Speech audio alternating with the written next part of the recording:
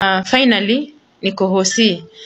Niko na Gladys, nimempata. So, mtaona Gladys. I'm sorry. This is our Gladys. I don't know if you can recognize Gladys. Wambie hi. Wambie hi. Wambie hi. Watakusaidia sawa mama? Watakusaidia uende nyumbani. This is Gladys, our friend, our sister, a mother to someone, a daughter to someone.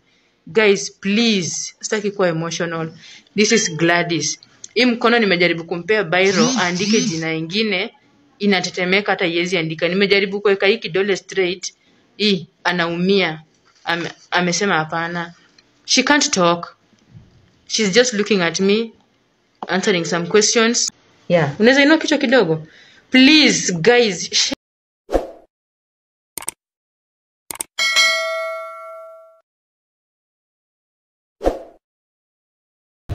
Hello guys, my name is Angela Sherin. I am Team Strong from Saudi Arabia, Lebanon, all of the country. I am fighting, we need justice for Gladys, Wanjiku, Nganga. Sai tumefora up case from the agent, anaitwa Gideon, Peter. Tumeenda Hasmark ndio ina protect my agent. Sai wanasema everything about Gladys hawajui for about wesi foro. Tumekuja police station, from there tuenda foreign affairs. What we need justice for Gladys is suffering in Saudi Arabia hospitali. Sai anateseka. Sasa sai tunataka tu follow up because agent ya shughuliki anasema hiyo kesi si yake, ameachia Hasmark. So tunataka tu follow hiyo kesi hiyo, tufanyie justice ya huyu Mkenya wetu. Si Team Strong, sisi ndio wengi, tushikane tukue na umoja tupate justice. Victim inakuanga sauti na umoja. Sisi ndio wengi, tusaidiane. Huyu nani wetu atarudi Kenya. Tumeandika statement, tumereport police station, wametuambia tuenda foreign affairs. Hapo ndio tutaweza saidika. So tunataka kufollow up tomorrow, tuone kama huyu sister yetu tutapata justice. Sasa nasema group Team Strong, tushikane mikono, tukue kitu kimoja, tujue vile huyu Gladys Nganga atarudi Kenya because he's suffering in Saudi Arabia. Situation yenye ako nayo anafaa arudi Kenya akitibiwa, apate matibabu kama ni Kenyatta Hospital. Hapo hiyo ndio usaidizi yenye tulikuwa tunataka, but tunafuatilia kesi yake, tuko na imani.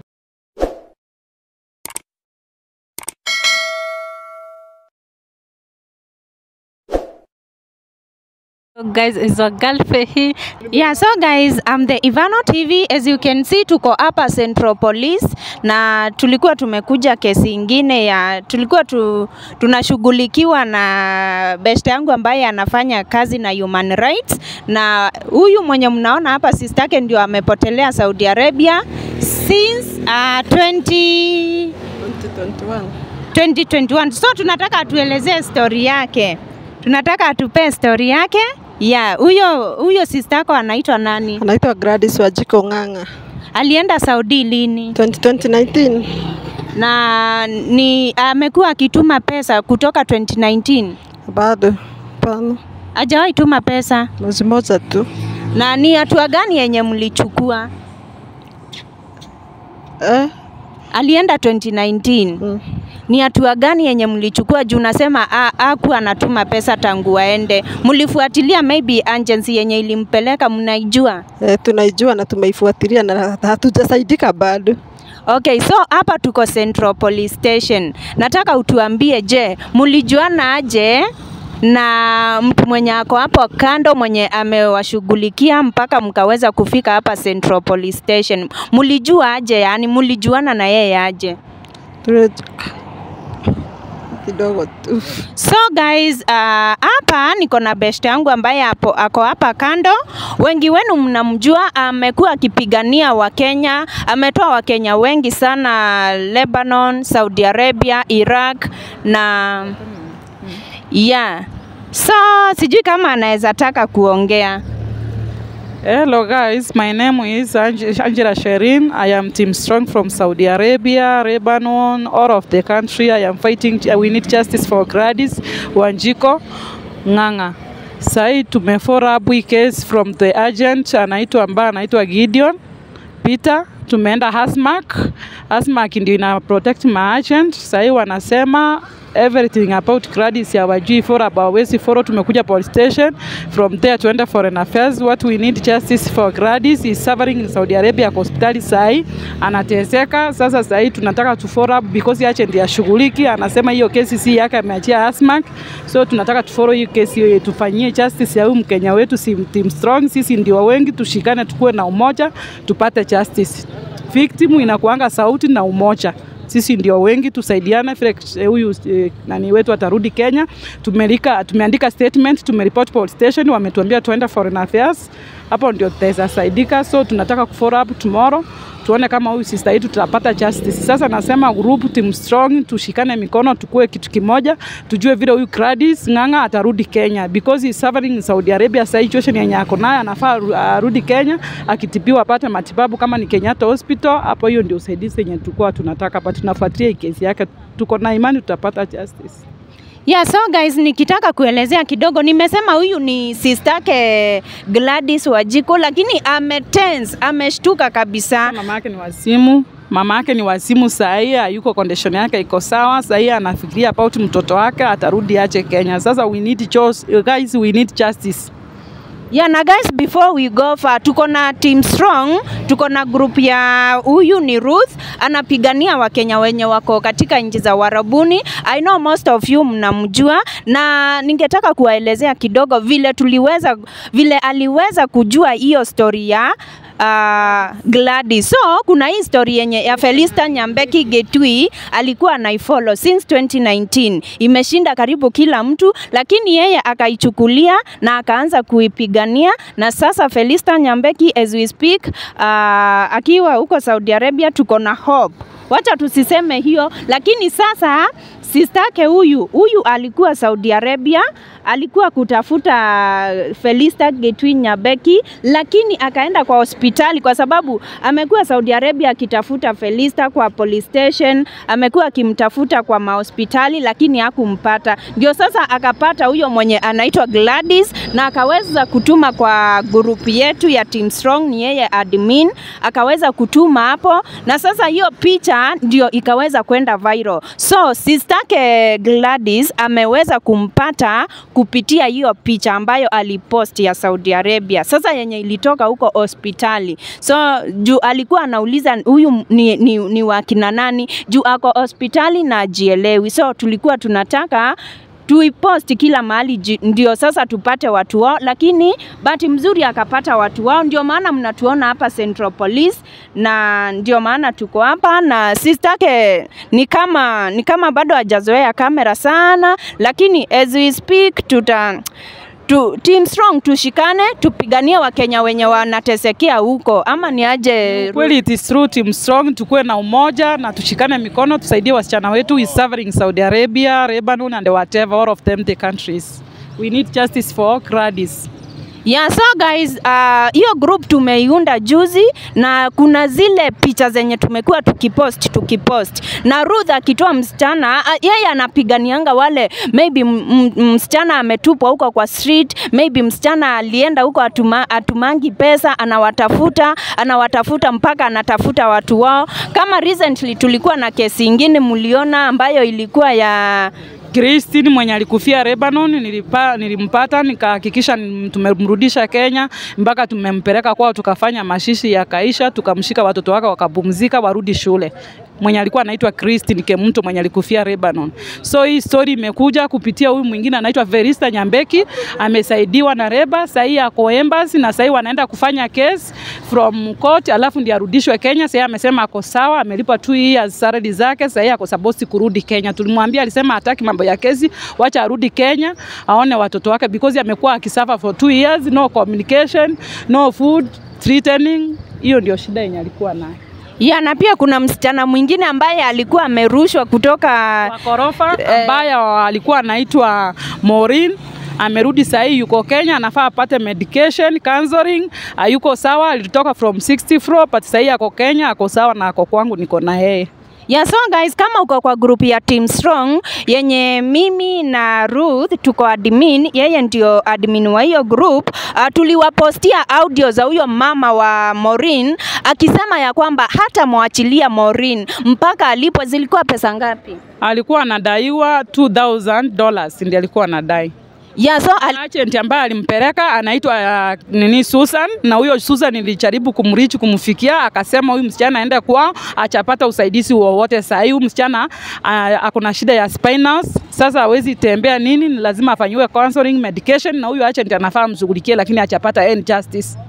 Yeah, so guys, huyo msichana alitoka na barua Lebanon akiambiwa hawezi fanya kazi na hawezi zaa kwanza mpaka ile siku atapona, kwa sababu ameumia spinal cord, ameumia yani hata sijui niseme nini guys, lakini Ruth aliweza kumpigania alikuwa kiwete guys, alikuwa kiwete. Yeye hata alikuwa anasema kuwa anajua kama atafika Kenya akiwa hai, lakini we thank God alifika Kenya akiwa hai, na Ruth akaweza kushughulika. Alikuwa anaongea na madaktari wenye walikuwa kwa hiyo hospitali, hata ajui mama ya huyo Maureen, ajui wazazi wake, au kuwa anajua kwao, ajui bwana yake, ajui familia yake. Nilijaribu kureach in Western, nikaongea na chief mmoja, ndio nikapata familia wao, tukaongea nao, nikawaambia the story about Maureen, which action yenye waliteki, nini hawakushughulika na mambo yake. Huyu msichana hakuwa anajielewa guys. Huyu msichana ako kwangu na anasema hata toka kwangu mpaka apate justice,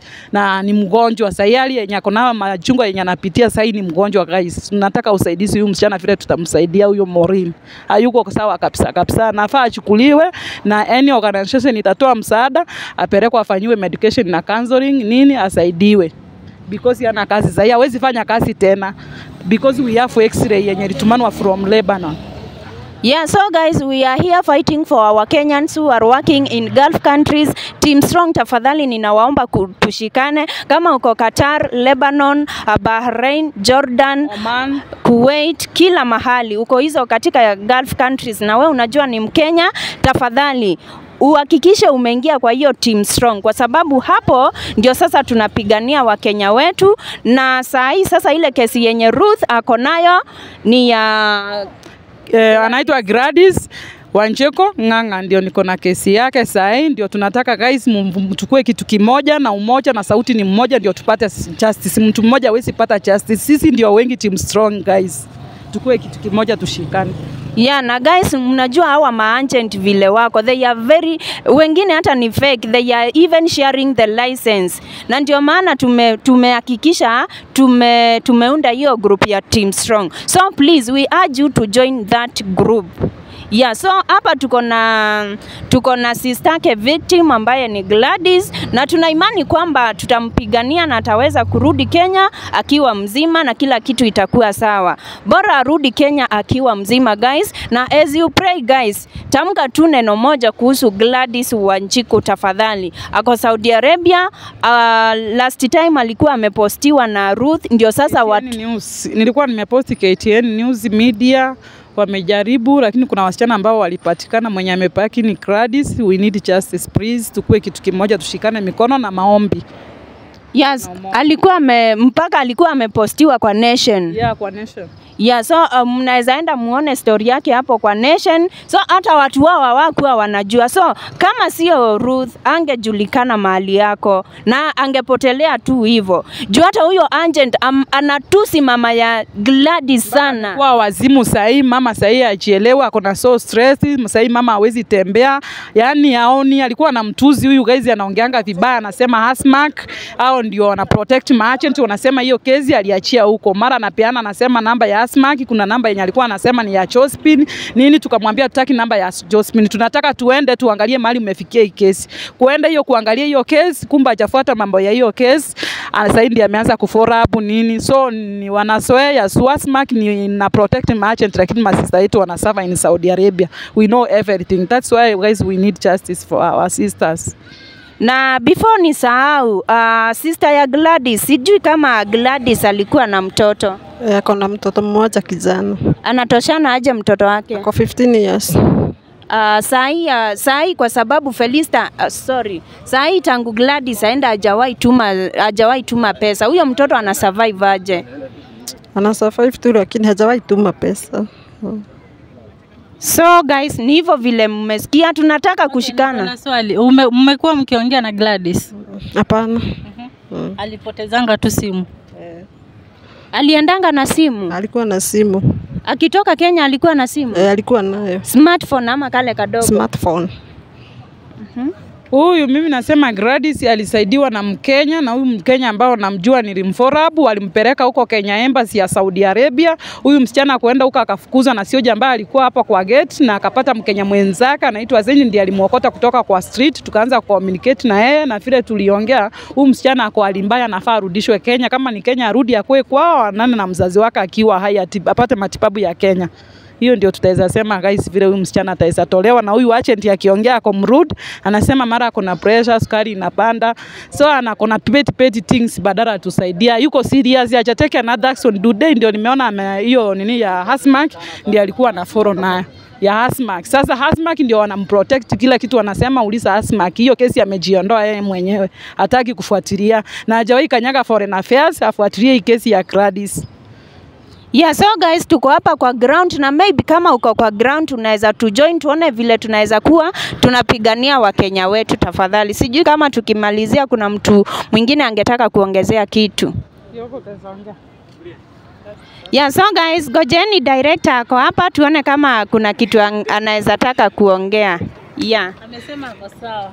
Director amesema ako fiti, pia yeye ako na kesi kama hii ya watu wa Saudi Arabia. Na mimi kitu tu naweza waambia, mkipeleka wasichana maagent mazee, shughulikieni wasichana, wanaumia. Kama saa hii niko na dem mwingine nitakupea hiyo kesi. Huyo dem amefungiwa kwa room 1 week, apewi food, ni maji tu anatumia tu maji, hakuna food 1 week, anachangwa hivyo. So saa hii like alikuwa best yangu, nikimwangalia vile alienda akiwa amenona, lakini saa hii amepungua sana. So mkipeleka wasichana Saudi Arabia ama wapi, mwashughulikie, make sure msichana ameenda place anatreatiwa vizuri, juu wanaenda huko kutafutia watu wao, mtu at least aone maisha yake amechange.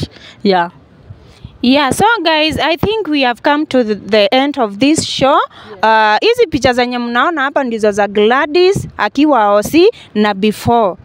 Na pia hizi picha zenye mnaona hapa ziliweza kupatikana na Ruth akienda huko Saudi Arabia kutafuta huyo Felista Nyambeki. So akaenda akazichukua akapost akitafuta watu wao ndio awasaidie. Na we thank God kwa sababu alipata watu wao na nina imani atawasaidia. So guys, bye bye for now.